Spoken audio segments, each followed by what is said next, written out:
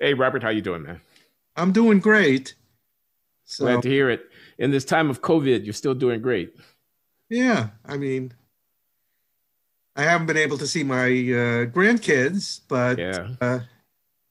that'll happen in the next Let me month. introduce us. This is Glenn Loury at The Glenn Show at blogHits.tv. And I am with Robert Cherry. Robert is professor of economics emeritus, Brooklyn College, and a prolific writer on social policy issues, inequality issues, uh, things of that kind, published all over the place. And we're going to be talking today about what he's been doing of late on the issue of increase in homicide in American cities, 2020 over 2019. But I assume we'll get beyond that. So how's it going, Robert? You keeping pretty well during this time of pandemic and whatnot? Yeah. I mean, I'm somewhat blessed. I live in a nice neighborhood where I can walk around, not congested, and my wife and I are retired, so we don't have to deal with much other than going to the supermarket and getting takeout. Uh, so You're retired, but you're still pretty active, man. I see your pieces all over the place. Well, I got time. I can't see my grandkids. I can't do any traveling. Uh, uh, besides walking with a couple of friends during the week, I got a lot of time, and I have a lot of interest in and concern about, what is needed to move Black neighborhoods and vulnerable Black youth forward. So I think, as you know, I have a manuscript that speaks to these things, and I pull stuff out and expand stuff uh, because I think, I have constructive things to say. I do indeed agree that you have constructive things to say. I mean, people should know that Robert is a frequent guest here on the Glenn Show, a half dozen times or more in years past, precisely because he is thinking in a data-based way, but in a very thoughtful way about what will work on the ground to try to improve life chances for disadvantaged African Americans and others. But you're especially concerned about homicide these days. Yes, because, to turn around Black neighborhoods, you got to get rid of the high crime rate. You're not going to get working class, stable working class, Black and others to move into those neighborhoods, to stay in those neighborhoods, unless the crime rates are contained and the gun violence is contained. Uh, I consistently make a point about Ta-Nehisi Coates. He wrote about Baltimore. He grew up in Baltimore in the 1980s to a Black nationalist family. They moved out of Baltimore to the suburbs because of the crime rate. Now, he was pissed off because his friends and this and that, but they just didn't want to raise their kids any longer in the neighborhoods that had this high crime rate, which he talked about a lot in his book, The Beautiful Struggle. So, I'm Okay, looking at it from the standpoint of what's going to help turn neighborhoods around so that they are not pockets of deep poverty and the resulting uh, dynamics that are very counterproductive. let me just hold you up for a minute because you're going to talk about what needs to be done about that. But I just want to underscore the fact that whereas a conventional narrative would be, poverty causes crime, communities are poor, people don't have jobs, they don't have money. Of course, you're going to see crime, you're going to see gangs, you're going to see drugs. You're making an argument in the opposite direction. Crime causes poverty in the sense that vitality of neighborhoods is sapped or undermined because Well, it's people are not interactive. secure. You know, it Well, feeds that's what I want to back that's and what I want to forth. say, and I want to be clear that to the extent that it's interactive, then the question becomes, what do you propose to do, and at what juncture of the interaction do you want to intervene? And I gather you want to intervene in ways that are law enforcement oriented or Well, something it's a like that. duel. On the one hand, you do need law enforcement. And I think there's been an incredible understatement of the advances made in many cities where police have taken seriously community relations. Now, they haven't always been successful, but I mean, I interviewed a recently retired chief commander in Philadelphia. He was in charge of 21 precincts. They had plans where they would come to street corners with job fairs. They would bring employers. This is the police. They would bring employers to those corners to help get those who get them jobs. This is recent? Was reasonably successful. This is recent in Philadelphia? This is 2 years ago, a year or two ago. He did that. We all know about John Ponder in Las Vegas and what he does with ex-offenders. Tell us about it. Tell us. Not everybody knows. Well, why don't you tell him? No, I want you to tell him.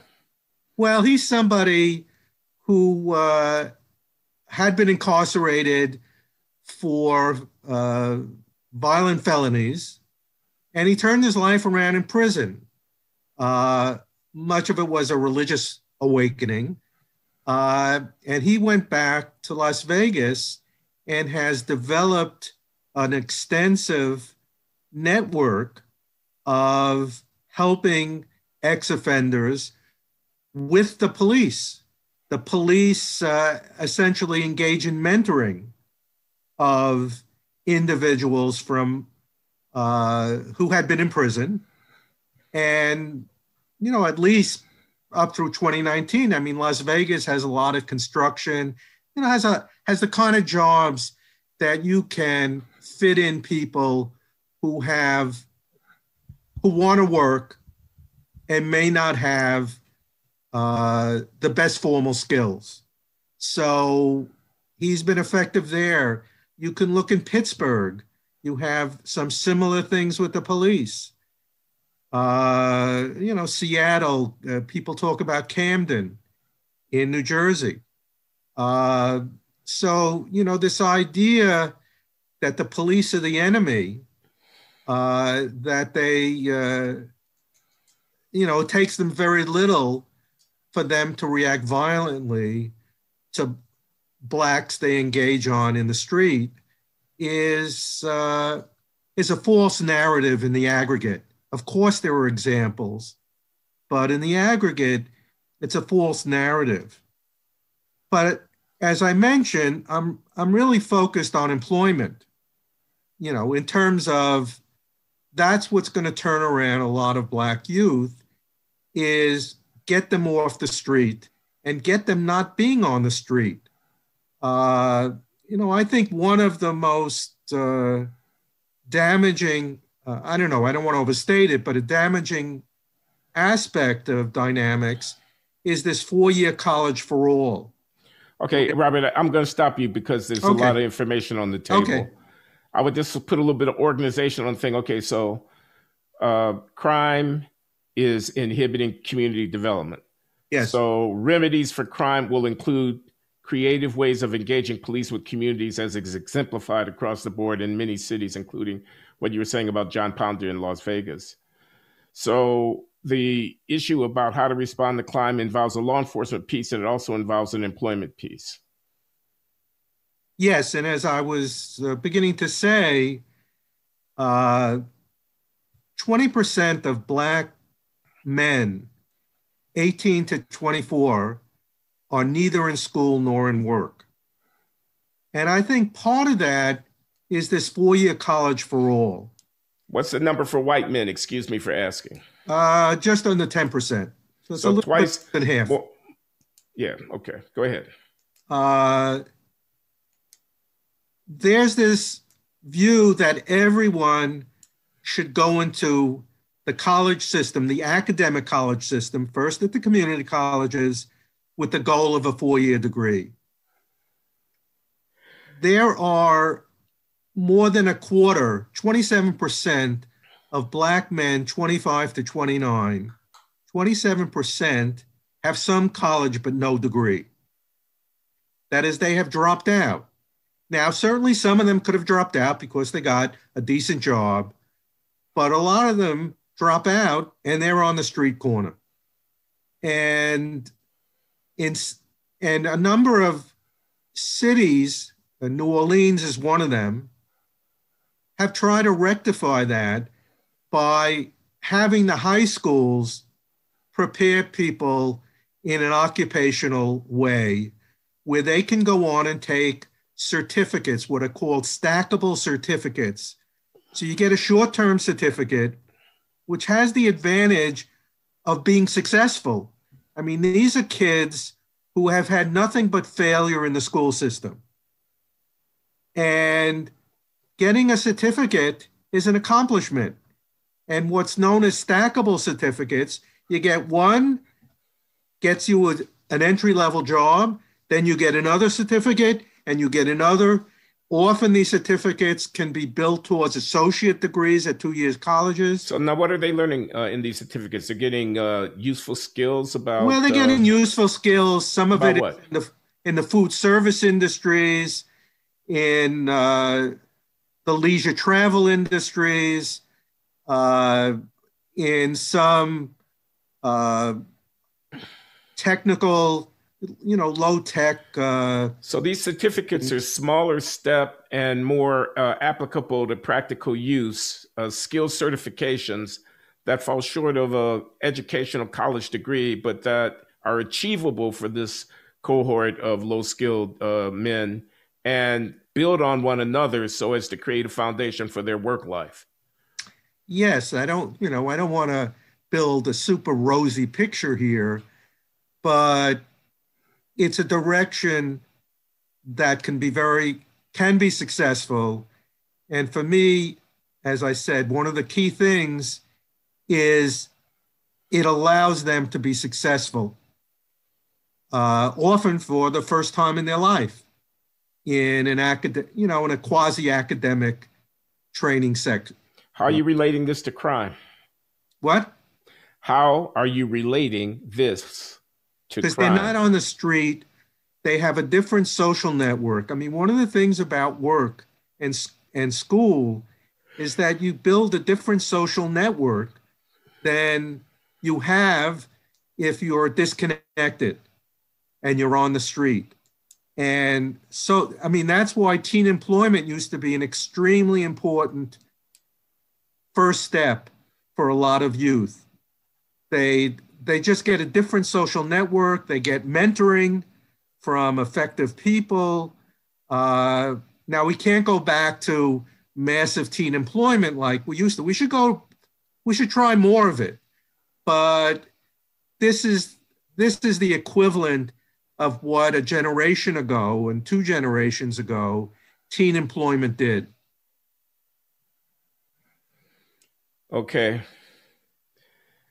Now, one thing I'm noticing about this is it's a focus on the supply side. I mean, you're looking at the labor market and you're saying enhance the skills of people. You're not talking so much about employers or about government employment as a last resort. You're talking about, and you're relating it to crime. I mean, you're I don't want to put words in your mouth, but they have alternative uses of their time and they can be more or less productive and whatnot. And I'm just wondering if you have any misgivings about, kind of, this is not structure, this is behavior, this is like almost culture. You're coming close to blaming the victim. And you're not talking about policing at all. You talk about police in terms of a cooperative spirit, almost like midnight basketball or something, but not talking about police in terms of the culture, police violence, about racism and stereotypes and policing and things like that. So I have to say this, Bob. I mean, just to make sure we cover both sides of the aisle here. What do you have to say to that? Well, look, there's no question that the criminal justice reform has been counterproductive to the extent it's gone. That is, certainly there should have been some bail reform. Certainly there should be some diversion from prison to other kinds of programs for people. But I think in the attempt to reduce incarceration, it has just gone too far. Even in this, there was an article in the New York Times just this week in which even Mayor de Blasio says that maybe it went too far in New York, the bail reform and the decriminalizing of many things. The person I mentioned in Philadelphia, this former commander, he says in Philadelphia now, if you're caught with an illegal gun, it's a misdemeanor the first time. And he says even the second time, it's often pleaded down to a misdemeanor.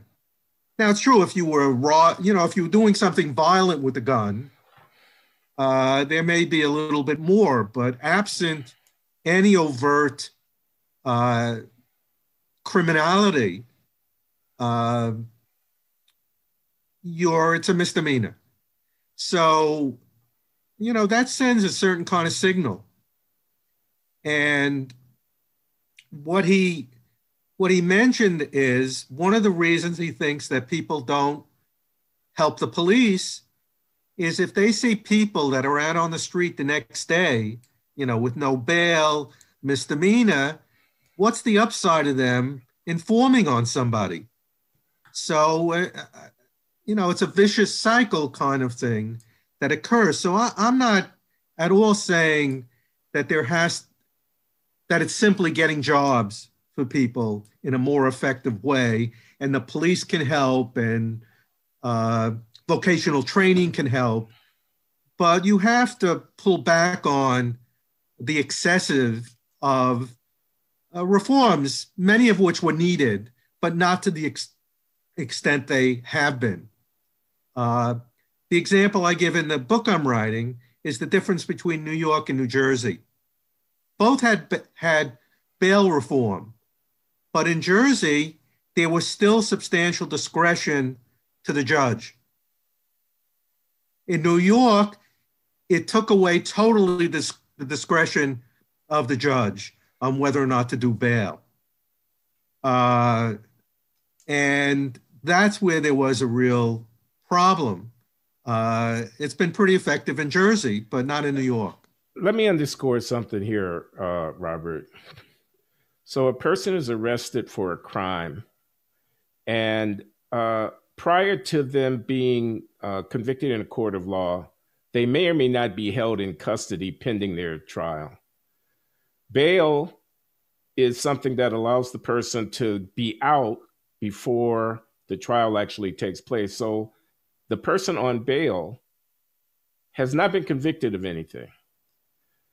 On the other hand, we know that amongst the set of people who are going to be subject to the possibility of being tried for a crime, who have been arrested by the police, there are people who, if at liberty, will commit more crimes. Right. The question here is whether or not to deprive them of that liberty. Now, by having a more strict bail regime, we basically put a financial penalty in front of them, which they can't meet. So they're being held in prison or jail pending a trial for an offense for which they have not yet been convicted. Many people think that's unjust. And the racial disparity in the population subject to this is a part of why they think so. You are disagreeing, if I get you correctly, with those people and saying the effect of holding them prior to trial was beneficial in terms of the reduction of crime and violence in the community, And what you're calling reform has got a terrible cost, which Robert Cherry reckons is too much to be willing to pay for whatever benefit you think you're getting from it. Well, but as I said, that's where the discretion of the judge comes in. So let's say someone is arrested for a burglary of $300. Well, if this is the first burglary that person was involved in, maybe they shouldn't have to have bail necessarily. But if it's the second or third or the fifth time that they have been, that's where the discretion of the judge comes in. And sure, you can have, lock them up type judges who no one will get bail. But I don't think we live in that environment anymore. I think we're in an environment where this kind of discretion of judges can be pretty effective at distinguishing between the people who clearly should have no bail and those who, they're repeat offenders and they should have bail. And it's worked in Jersey. In other words, it's been 2 years in Jersey. Okay. And no one's saying that, these judges are locking everyone up and so on. Well, I mean, we started out with you. I just want to backtrack a little bit with you talking about how the crime problem up 2020 over 2019, violent crime, homicide in particular, a lot of cities around the country was a serious problem because it impeded economic activity and so forth and employment. And that was a kind of vicious circle. Talk to us a little bit about what's actually going on. And you've been looking at the numbers. I mean, I saw one of your pieces where you had a table where you had like the top cities in terms of the proportionate increase in homicides 2020 over 2019. Right. There were a lot of big cities in there. A lot of cities had very substantial increases. What's going on? What are the numbers saying? And why do you think that's happening? I was able to cobble together the largest 50 cities and 25 of the next 29. The homicides in 2020 versus 2019. Overall, in those 75 cities, the increase was about 34%. Wait. Pretty striking. Homicide in the top 75 cities in America is up 35% over 1 year period of time? Yes. And I think shootings are up even more. So for example, is there any historical precedent for that 1 year over next, at least in the last 100 years? Well, I don't know, but it certainly hasn't been in the last 20. I don't know, in the 80s, there might have been something. But now you have homicides in many cities are at levels that weren't reached were reached 25 years ago. People should understand there was a huge increase in violent crime in America going up through the early 90s, but it peaked and then tailed off sharply over the last 25, 30 years. But it looks like we're seeing another resurgence comparable to what it is that we saw at the height of violence in American cities in the 1990s. Not quite. And if you just look at homicides of Black men, even before this year, I don't have numbers for this year, but I looked at numbers from 2005 to 2019. In 2005 and 6, Black men, Black homicides of Black men were about 10 to 15% higher than the homicides of white men. It is now 60% higher. That is, for every 10 white men who are victims of homicides, there are 16 Black men who are victims. Mind you, now there got to be at least 5 times as many white men as black men in the population. You got that right. So it's an inordinate disparity. And this is the so-called black on black crime. These are not white vigilantes and white supremacists going into black neighborhoods and killing people. So, you know, you have already before this year a kind of increases in gun violence in black neighborhoods. And I would expect it's even worse this year, where those increases are overwhelmingly of black Americans. Let's give people some idea about how many people we're talking about. Homicides in America in a year, like 15,000, 17,000, something like that. Yeah, I mean, it's you're actually right in there. 15 to 17. Black men killed in a year of order of magnitude 8,000, something like that. In the 7,000, yeah. Yeah. Well, that's all blacks that are killed. Is about 7,000 to 8,000 before this year. Okay. So, you know, I'm people, please don't get mad at me for saying this, but I want you to compare that to the number of unarmed black men who were shot and killed by police officers, of which you could probably measure on the digits 14. of your hands and your feet. Last year, it was actually 13. The year before, it was 14. Again, I'm not grinding an axe. Please don't get mad at me out there. But I just want you to take on board what we're talking about here, the magnitude of the threat to the integrity of the black body, the risk of actually getting killed and losing your life if you're black. It's orders and orders and orders of magnitude higher from the phenomenon of crime, civil society within African-American communities than it is from police violence. That should have a political implication, it seems to me. Well, the problem is there's no easy solution for this so-called black on black crime. And there's a fear that you were making these young black men blaming the victims. Here you have black men who are growing up in neighborhoods where you have intergenerational poverty.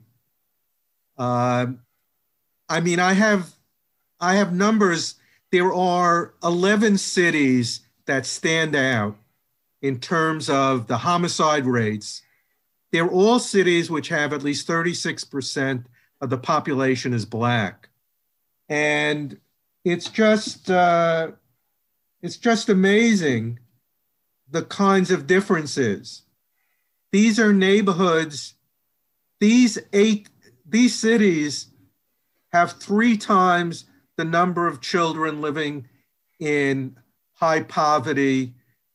They have, you know, double the disconnected rate, double those living in extreme poverty. You know, there are one measure after another when you look at those cities, and we know what they are. They're Baltimore, Detroit, Cleveland. St. Louis. St. Louis is just unbelievable. Yeah. And they're really hurting those cities. And, you know, something has to be done. And this idea that, well, it's much easier to focus on the excesses of police, right? Because they're people who we have some control over and we can change their behavior, get them fired, get them this and that.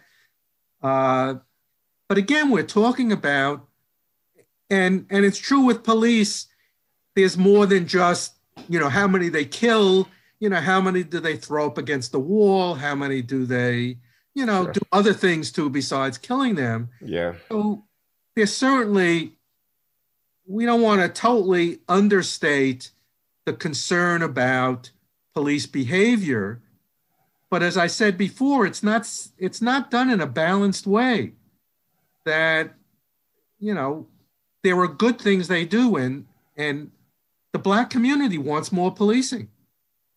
So, Yeah. right. Yeah, that's a fact that deserves to be underscored. If you ask people on the ground in Black communities what they want, it's not an ideological, theoretical argument about white supremacy and systemic racism. It's that my car got jacked the other day. It's that I'm afraid that somebody's coming in through my window in my bedroom. It's that, I heard gunshots the other night. It's that my kid got rousted and mugged and et cetera. That's how they answer those questions. I just want to say a couple of things. One of them is, you say the number of children and families in poverty and whatnot in the cities where you see the high Black crime victimization rates. A lot of people would say, of course, exactly. That's what I'm saying. Poverty causes crime. Of course, if you don't do something about joblessness and poverty, you're going to have these problems. The policing. But it's not the whole thing.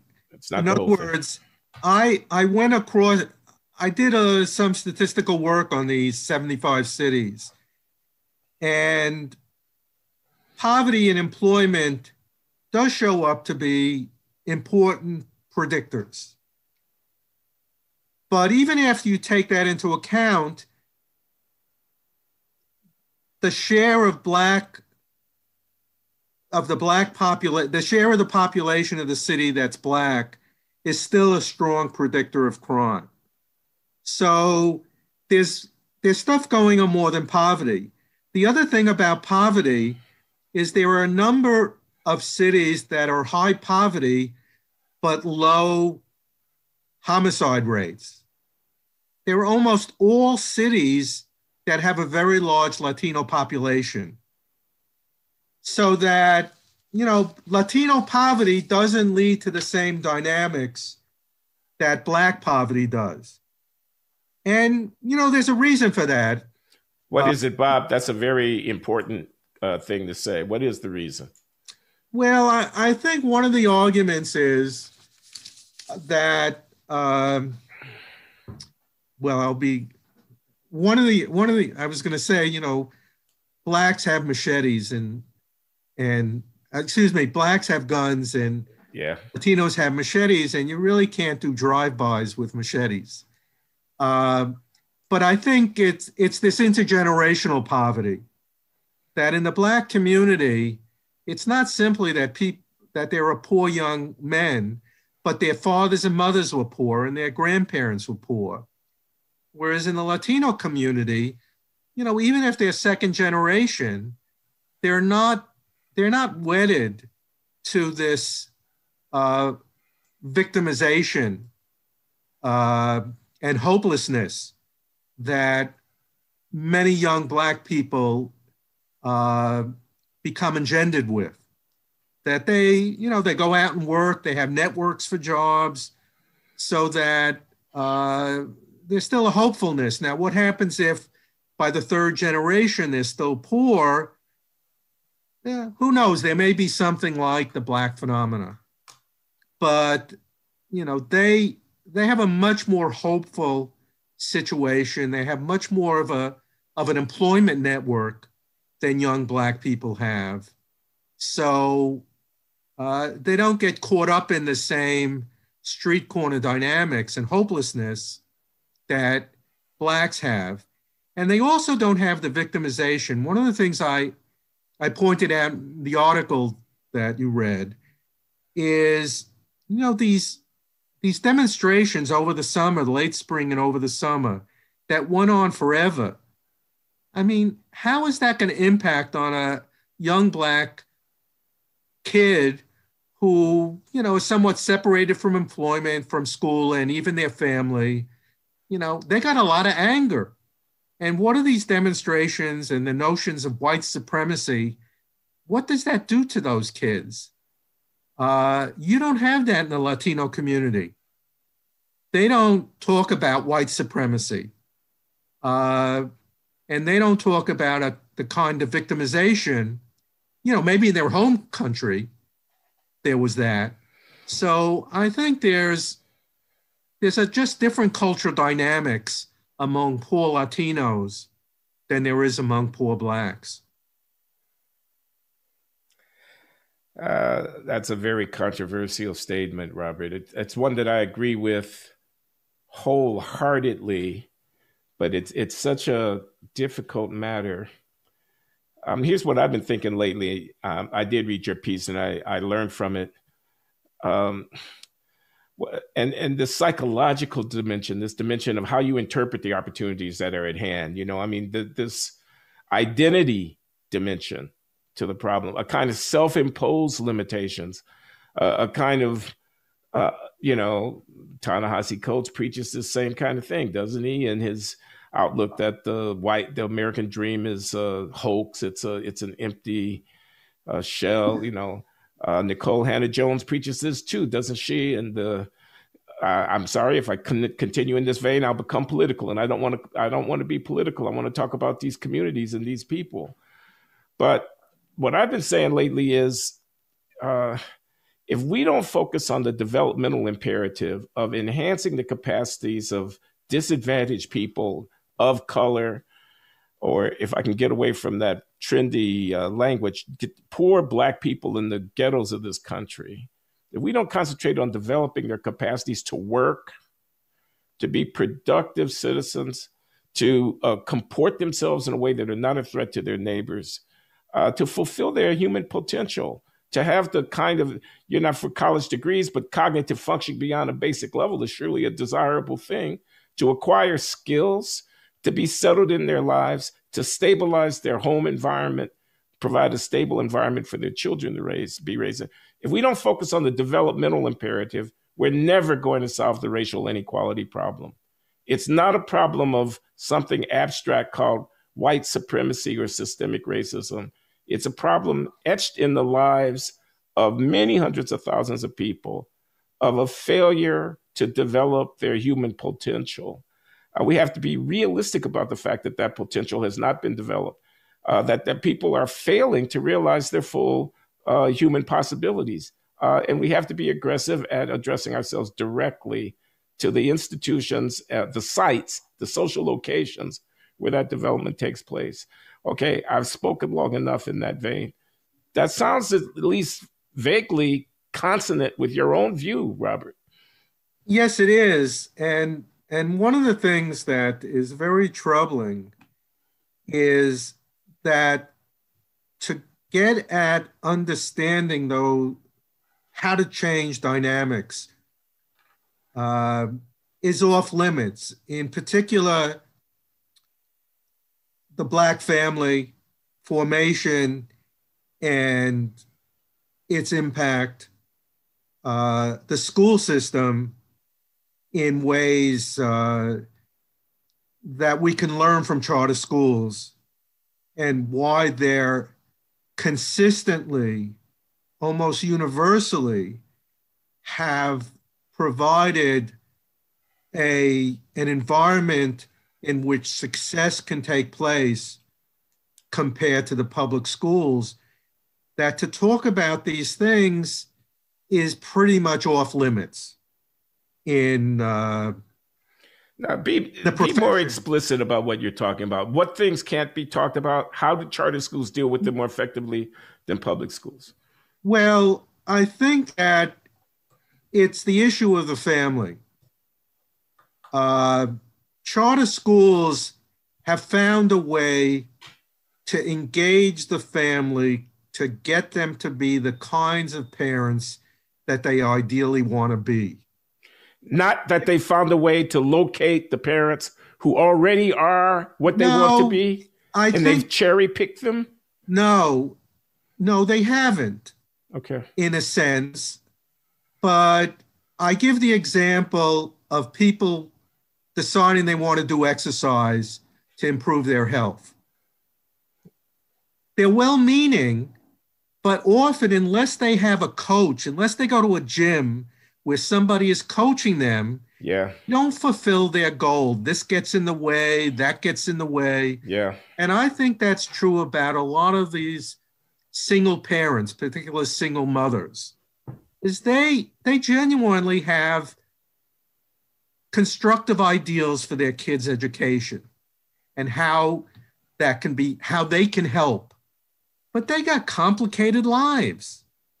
They don't, they need a coach.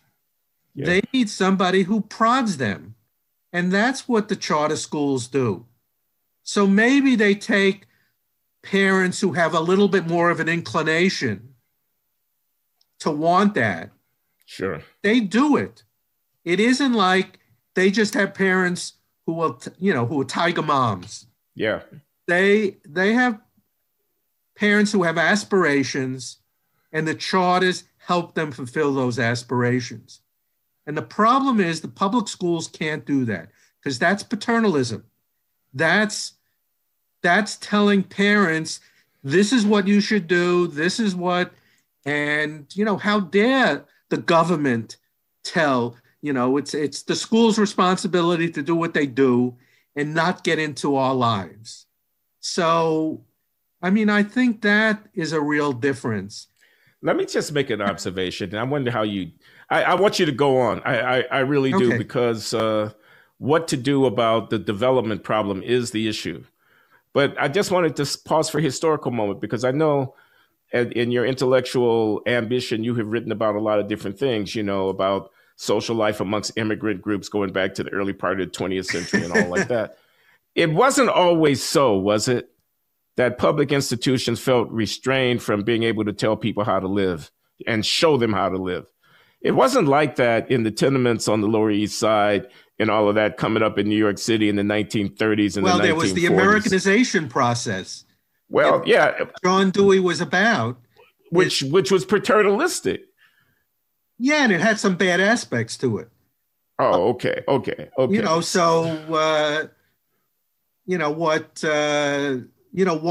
white elite want is not necessarily always fully what should be done. But I'm simply saying charter schools have found a way to be effective in this regard. So it's not simply that they so-called cherry pick the parents. Obviously, they get parents who are more receptive to something like this. Bob, I just want to say, I'm saying work hard, keep your nose clean, take care of your kids, get your homework done, value excellence, keep your nose to the grindstone. Those are not white.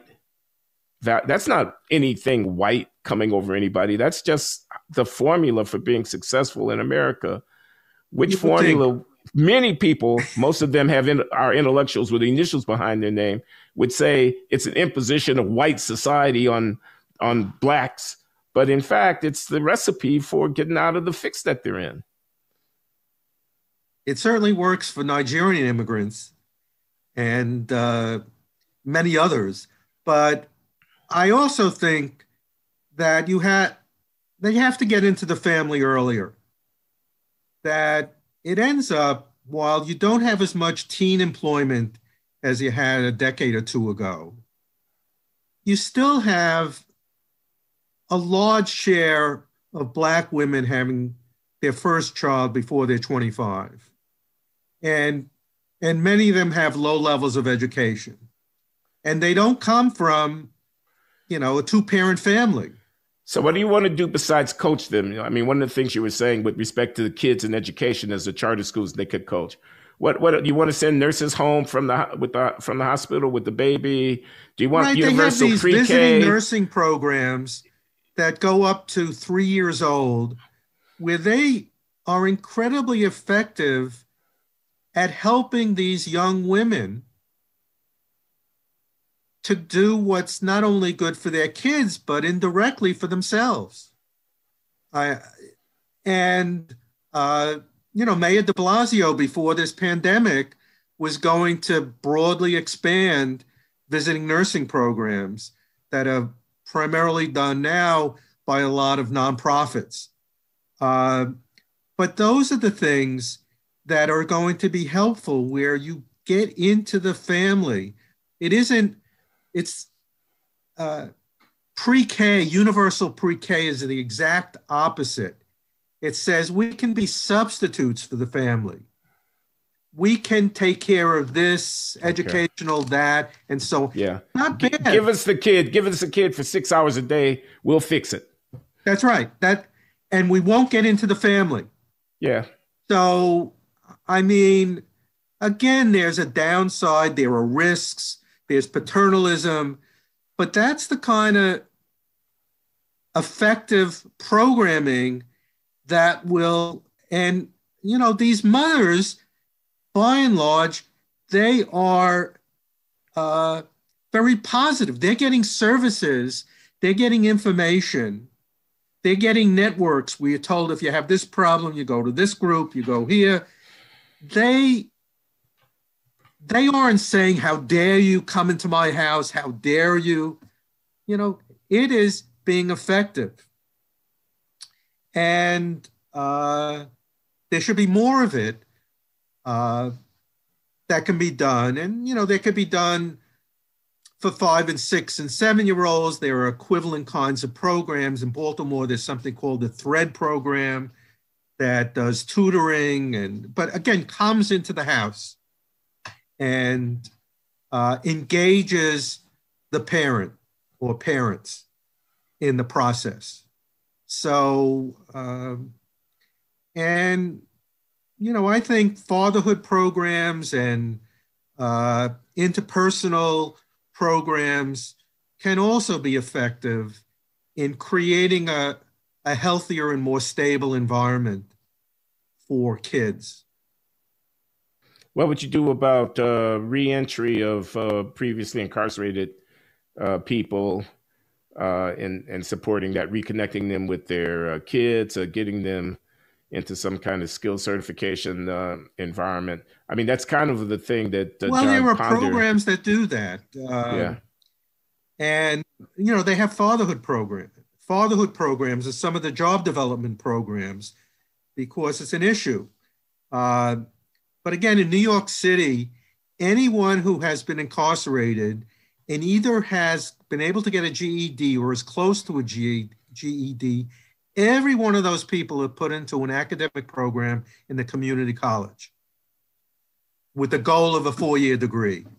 Now, those programs have like a 25% success rate just finishing the 2-year degree. And most of those 2-year degrees are the liberal arts degree, which is only good for transfer. So they're not getting a skill because the liberal arts degree is much more difficult than a lot of the occupational programs in the community college. You need certain math skills and other skills for many of the occupational programs.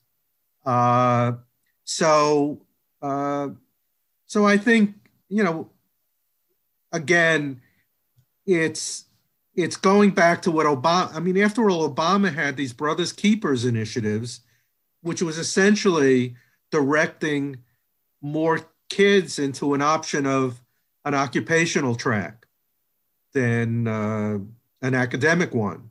So, but again, I think that you have to get into the family in a constructive way with young kids. One of the most striking outcomes of the statistical testing of homicides that I did was that it ended up that female single parent households in no way were linked to homicides. It wasn't that cities that had more children living in female single parent households had higher homicide rates. But what was linked was children living in male single-headed households. It ends up that across these 75 cities, 22% of children in single parent households were in households where the single parent was the father. I would have never guessed it was now, that why high. this? That seems like a very large well, number. but why is it? Yes, I was surprised. But I think it, and I'm trying to find out more because I just couldn't believe this result. But for 2019 and 2020, this variable shows up to be statistically significant at the 5% level. And it's a negative. The higher the proportion of single parent fathers, the lower the level of the increase children living with in single, homicides. yes, it decreases. And my view, and I want to talk to people, I'd love to talk to someone who's with child services to find out what, what's the dynamics that leads to these fathers living with fathers.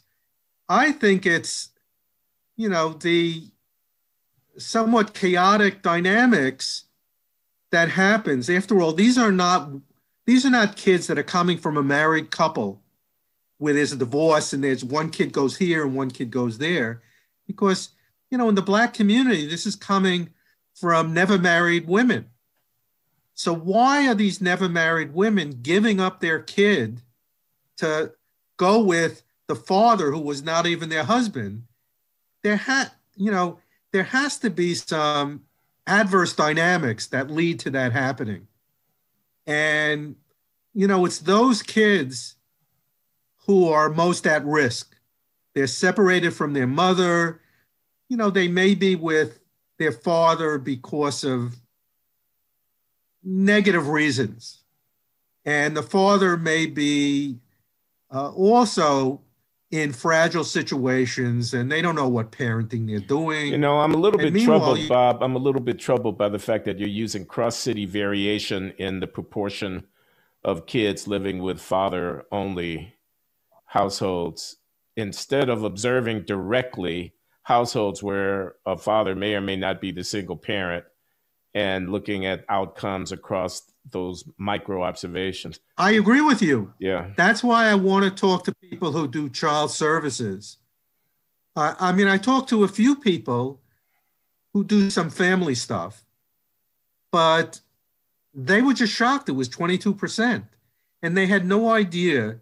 I did a quick survey of the literature. I couldn't find any research on what goes on in these father headed households. So I agree with you that I really shouldn't make any strong judgments or suggestions.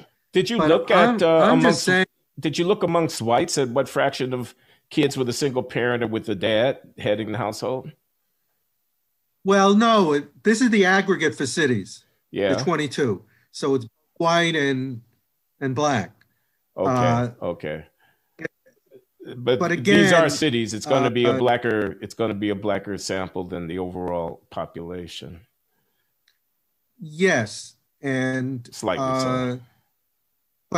But again, if I had found that it was female-headed households, no problem. We have a whole script that describes how children raised in these single-headed households, single-parent households, have a range of risks in their lives. So anyway. Well, let me just say, the lesson I'm taking from this is that the household dynamic is a lot more complicated than simply whether or not there are two parents present. That's right. There's a lot that's going on there, including what might be the genesis of the single parentedness in the first place. And indeed, if the father is the single parent heading the household because the mother has abandoned the kid, that might suggest a very different genesis of that child's development. Oh no! Look, you have, because of a large degree of what's called multi-partner fertility, where women and men have sequential children, you're going to have lots of situations where women are now in a second relationship. Yeah. And again, I'm just projecting, but they can be with a guy who, really doesn't like the kid from the first, doesn't accept the other kid. Yeah. And what happens to that other kid? So again, I'm conjecturing, and that's why I want to talk to someone who's involved with these kind of families and can give some insight into why I'm getting the statistical outcome that I'm getting. I mean, it can't be spurious. It's 75 cities, it's 2 different years, and it's not sensitive to the other variables that are in the model. It just Yeah. stays there, with a T-score of 2.42 or 2.22. Let Just me take you stays back. there. Let me take you back to the beginning of this conversation. A 35% increase in America's top 75 cities Yes. in homicide 2020 over 2019. Why? Why did that happen? Well, as I said, I think the deepening of poverty, it's no question that that had an impact. I, in fact, did a simple regression where I looked at the change of in each one of the 75 cities, the change in the homicide rate, and I regressed it against the share of the Black share of those cities and the poverty rate of those cities. It ended up the poverty rate was strongly statistically significant, not the Black share. So, and in the other regressions I did, it's quite clear that for 2020, poverty became a much more important variable in determining homicide dynamics. But it's not the only story. And as I mentioned, I think criminal justice reform, police pullback in cities, because if you look at the timing of the increase in cities, it was much more after May, starting in May, after the George Floyd dynamics began. And in my article, I make a point of referencing LeBron James. So LeBron James was appalled when he saw the shooting of Jacob, what was his last name? Jacob Blake. Blake. You see that video, Jacob Blake, you see that video in front of his kids, he shot. And so what James says, and I want to get the quote right, he says, and I know people get tired of hearing me say it, but we are scared as Black people in America, Black men, Black women, Black kids, we are terrified. But then he goes on to give an explanation about the police. He says, you have no idea how the cop that day left the house. You don't know if he woke up on this side of the bed. You don't know if he woke up on the wrong side of the bed. You don't know if he had an argument at home with his significant other. You don't know if one of his kids said something to him and he left the house steaming. So that's what he projects onto cops. What I say, and I said this 20 minutes ago, what about these Black kids who are on the street? They're disconnected from school, from family, from religion. What do you think that they're going to, what side of the bed are they going to be waking up if they see these demonstrations every day talking about how the police are out to get you? They listen to commentators saying this is a white supremacist society. Yeah. They're going to wake up on the wrong side of the bed every day, and it's going to take very little to trigger them. Yeah. That's what Ta-Nehisi Coates said his growing up in Baltimore. It took almost, it took nothing almost for there to be a trigger where there would be gun violence. So I think that's why it spread to cities beyond the ones that had the viral episodes. The ones that had the viral episodes had much higher. The homicide rate in Louisville doubled in the year. Yeah. It went up in Milwaukee by 95%. Louisville is Breonna Taylor. Louisville is Breonna Taylor. Yeah. Milwaukee is. It went up. What is Milwaukee? Minneapolis with George Floyd. George Floyd, yeah. That's Blake. It went up by 72% in Milwaukee, where you had George Floyd. So it certainly went up in the cities where there was the most anger engendered by the perception, at least, if not the reality, of the police actions. But I think it went up broadly around the country because these demonstrations were everywhere. Hold on, I just want to draw this out. I want to draw this out a little bit. So the first point you're making is An incident is the product of the interaction between two parties, the cop and the suspect. Both of them have got psychological dynamics going on. And so if the outcome is a negative, it well might have to do with the interaction between negativity on both sides of that thing. Cop might have got out of the wrong side of the bed. Kid might have a chip on the shoulder. So that's point one. Point number two is you're saying national events, viral events that then get promoted through the media and through activist choices about what it is that they're going to promote and demonstrate against and whatnot, affect the psychology of individuals in such a way that these interactions that they have with police officers turn out to be more likely to go bad. Now, I'm not talking about police officers. These are interactions they have with other people in the community. I see. That could lead to violence. Looks the wrong way at them. I see. If someone dissed, if somebody said something and you dissed me. Thanks for the correction. You're on a hair trigger because of this dynamics. Now, it's true there was some killing of police. There was some, looting and rioting that went on because of this anger. But I think the everyday anger is just how they deal with their everyday interactions with other people. And you're saying that was exacerbated by the national furor over the killing of George Floyd? Not simply national furor, but in their own cities, there were demonstrations nightly for weeks on end. It started with George Floyd, then you had Breonna Taylor, then you had Jacob Blake. You had a whole series that extend these demonstrations literally for a month on end, almost nightly. So everybody's on edge. And then if two guys get into a beef in a bar or something like that, it's more likely to end up in gunplay. Again, I'm just trying to understand what you're saying. Yes. Or on the street, I heard you diss my girlfriend. Yeah. And you get in a car and you find them and you shoot them.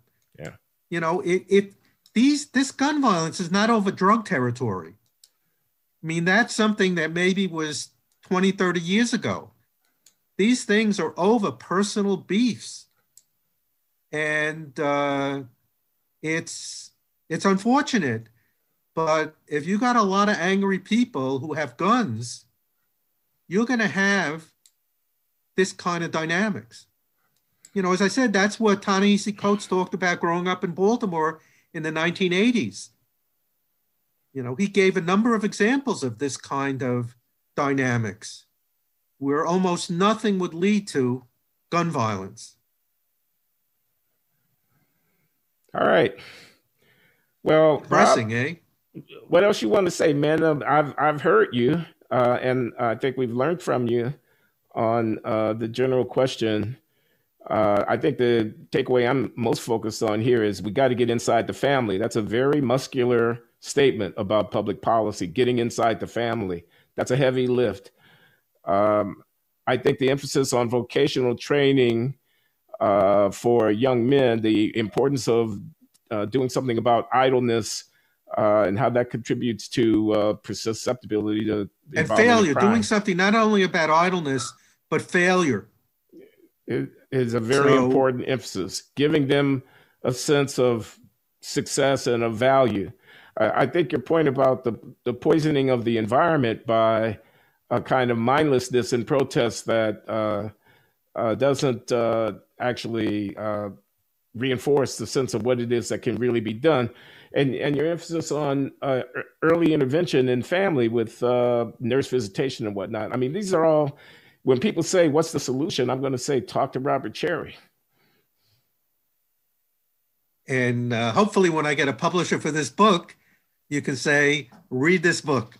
Publishers, did you all hear that? His book is, his proposal at the very least is worth reading.